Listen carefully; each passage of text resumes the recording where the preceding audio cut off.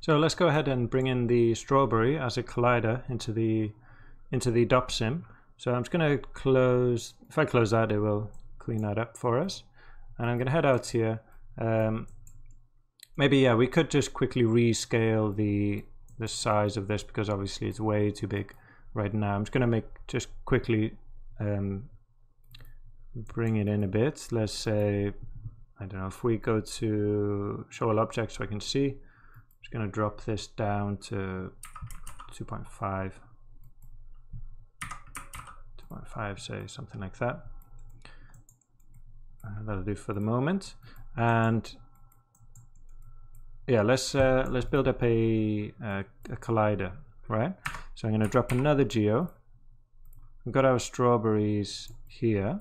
I'm going to bring them into here just to clear. It's not necessary, but just so it's a bit more organized. So I'm going to call this collider. Jump inside. And I'm going to use an object merge. I don't think we've used one yet, but these are quite common.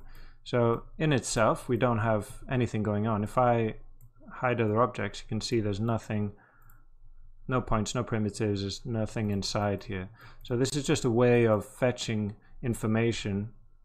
It's like grabbing another network and then continuing it here. So you can do that within the SOP itself. So if I come here, you can see there's the end of this network.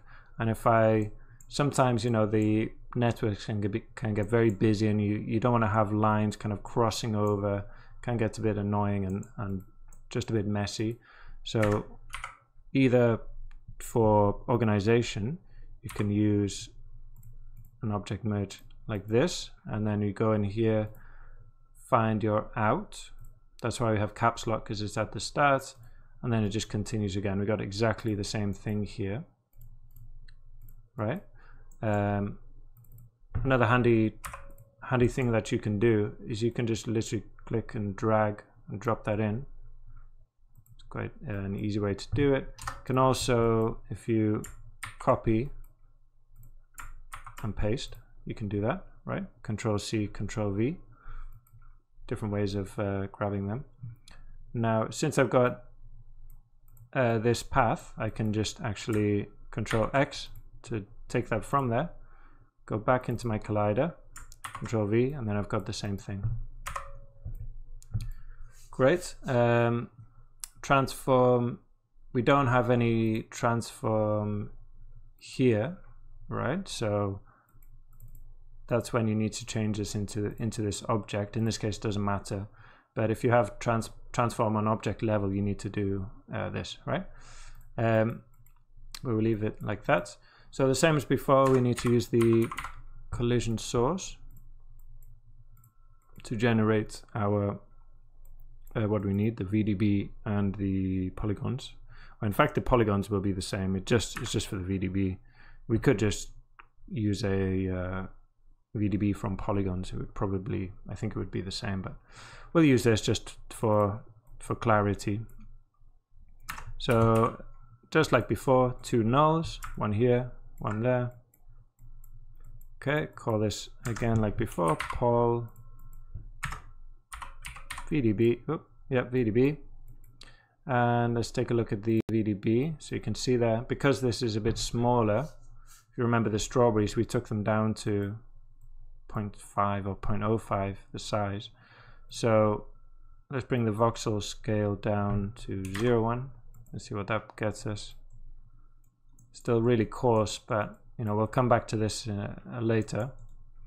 And here, as this is a simulation, we've already got a velocity, right?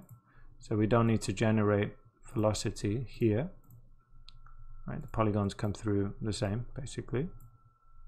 Got our VDB there. Maybe I'll drop it just a little bit. Let's do 0.5. Okay, that's fine. So now back into the solver, and we need to drop a collision. Oh, sorry, a static object. Okay, make some space, drop a merge,